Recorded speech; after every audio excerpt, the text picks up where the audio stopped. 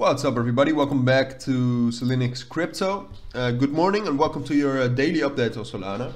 I've covered Solana quite a bit over the last days, almost daily, I think, maybe not exclusively or entirely.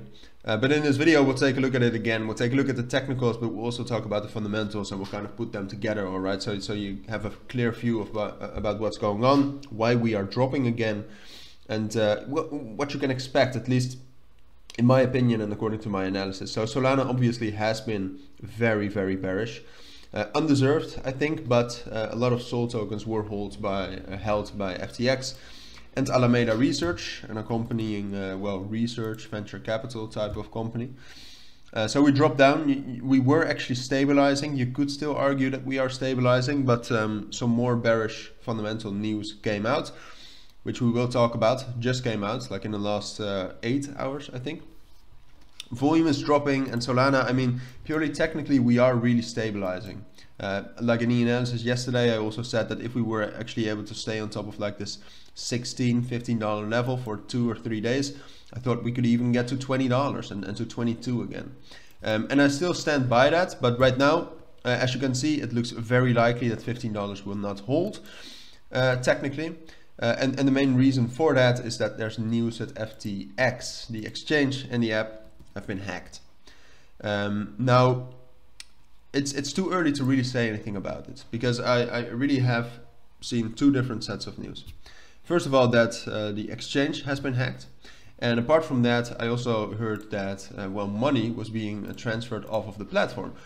We don't know yet if the money moving from FTX related wallets is because of the hack or because of the bankruptcy.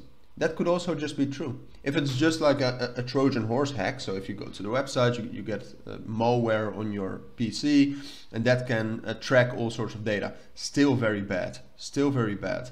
But it's not as bad as that 600 million worth of crypto, would be stolen. Off of that crypto also, reportedly Solana being moved.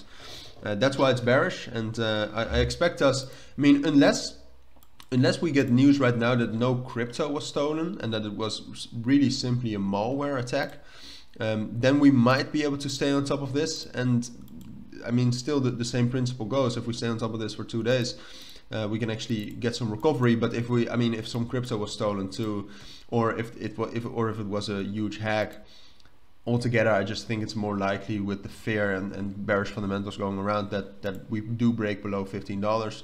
And the moment we do that, we'll drop down to this level between $13 and $12 again, which I do think will hold. I don't think the news is that bearish compared to the other news we had to actually push through and make a new lower low.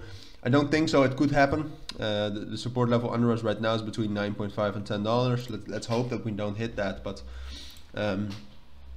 it's possible. I don't think so, but it's possible. Altogether, just very, very sad for Solana and the community.